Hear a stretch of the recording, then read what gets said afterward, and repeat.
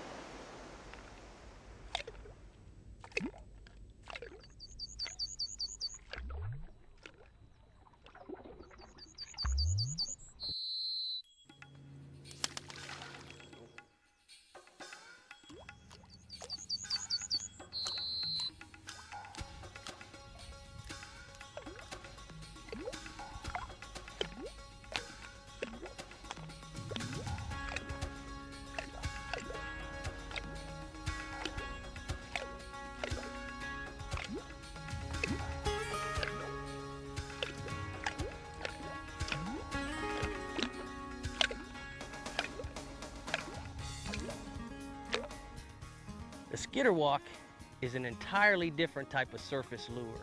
It pushes a V-wake like a mullet would. It's walking the dog style of zigzagging left and right. That's also one of the things that makes it so unique. It also inside has a nice little rattle that ticks and tocks just like a clock. It's only a matter of time till this lure is going to find a place in a fish's face. Let me show you how this lure works.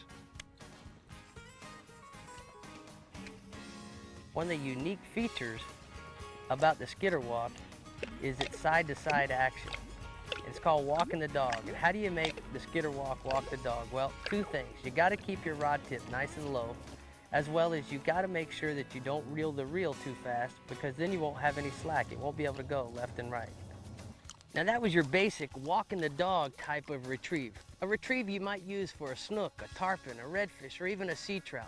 Now I want to show you an aggressive type of retrieve that we use for barracudas, big jacks, or even a kingfish or a wahoo offshore. The name of this game is covering as much ground as possible. Make big, long casts. The main thing is keep that rod tip up and reel. You gotta reel as fast as you can. You can't pull this bait away from these fish. Burn, baby, burn. Don't stop the lure when he gets after it. Keep it coming. You know, the skitter pop is one of my favorite all-time topwater baits. The chugging sound that it makes, whether I'm inshore or offshore, really attracts fish. Let me show you how this bait works. You know, the flats are a real quiet and subtle place. And one of the keys to working these skitter pops are that you want to make little tiny pops. You want to keep the bait moving.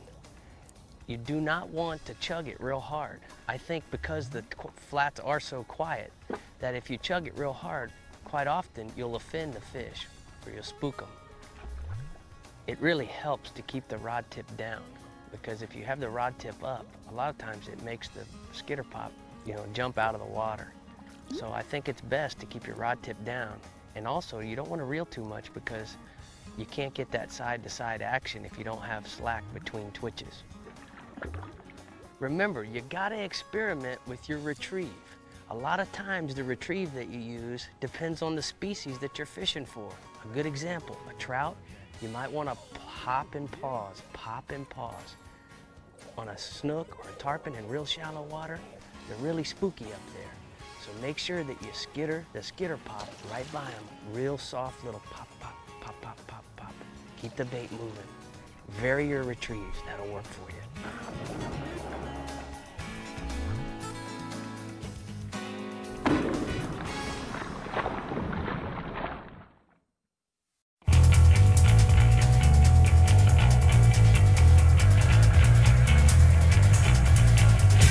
Inspired by Rapala's popular skitter walk, the new X-Walk 13 is a bigger, beefier version whose walk-the-dog action calls fish in hot and heavy and triggers mind-blowing surface strikes. Imitating a swimming mullet or fleeing baitfish, the X-Walk 13 brings out the beast in saltwater broods.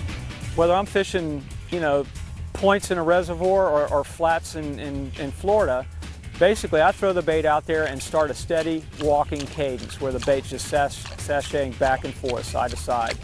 The only time I really stop the bait is if I'm on a tough bite and the fish just aren't really cooperating, or I see individual objects or isolated targets where, you know, it might be a hole in the grass or it might be an underwater stump or something like that. I may walk the bait up to that type of cover and stop it and let the fish look at it for a second and then start it again. Generally, that's when the strike comes, as soon as you get it going again. But don't take our word for it. Take one for a walk yourself. The first thing you'll notice is how the weighted tail makes the X-Walk 13 cast like a bullet. It also causes the bait to sit in the water at just the right angle to make walking the dog easy and fun. This lure, for me, you know, it's one of those lures that makes you go, because you know that it has tons of application for what you do in salt water. Traditionally, what happens with a lot of the walking the dog type baits is that they're great on that slackline retrieve, but when you start picking up the speed and trying to bring that lure, you know, with a much tighter walk, the lures don't follow. But the cool thing about the X-Walk is, again, because it's kind of aft weighted a little bit, you can make your long cast, right? Get out to the water you need to get out to, hold the rod tip up, and then reel and make those short little twitches, and you'll get that really fast saltwater retrieve with a much tighter walking the dog. The large internal rattles cascading within the hollow body mimic the rhythmic cadence of baitfish schools flipping hundreds of tails in a feeble attempt to escape the inevitable. It not only looks good enough to eat, it sounds great too. The X-Walk is just an extra large version of the Skitter Walk. It's made for extra large fish, big redfish, big snook, even tarpon or cobias offshore. And in the offshore colors, there's no reason why you can't catch tunas, wahoos, even maybe a sailfish. The other thing that I like about the X-Walk is it has a big ball bearing, and it's all about the tone. The clickety-clack going down the railroad track attracts a lot of fish, and that's why this is a must-go-to lure in your tackle box. And no doubt about it, big fish eat big lures. And that color, that clown color for sure, they really like. Redfish love chartreuse. Ain't no use if it ain't chartreuse.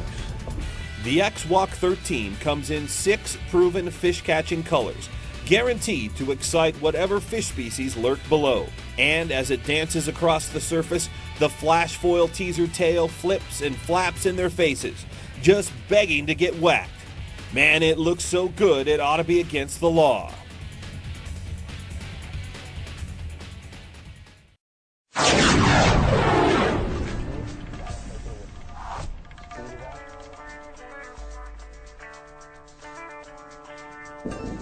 Man, look at that. That's a stud right there. The large internal rattles get the fish's attention at a distance, and once they spot it, the rhythmic side-to-side dance, accentuated by the flash foil teaser tail, simply drives fish wild.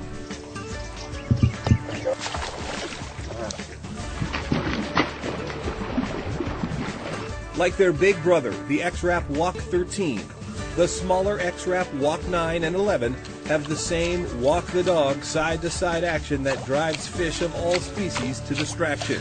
Well, let's talk a little bit about how we want to work this X-Rap Walk. Specifically the size 11 and 9, you just want to take your rod tip and put it down towards the water, keeping it between you and the lure. And I like to actually take my finger and go no, no, no, no, no, no, no. No, no, no, no, no, no, no. Just reeling as I go along, and it makes that walk the dog motion.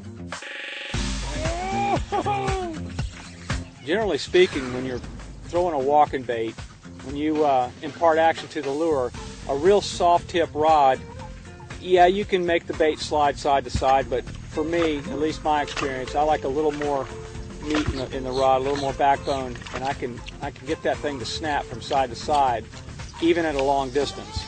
And I can't do that with the soft action rod. The beauty of this X-Walk is that they walk so easy. They're so well designed and balanced, you can be a rank amateur can make this bait work perfectly. It darts, it jumps, it dashes, but it never gets away.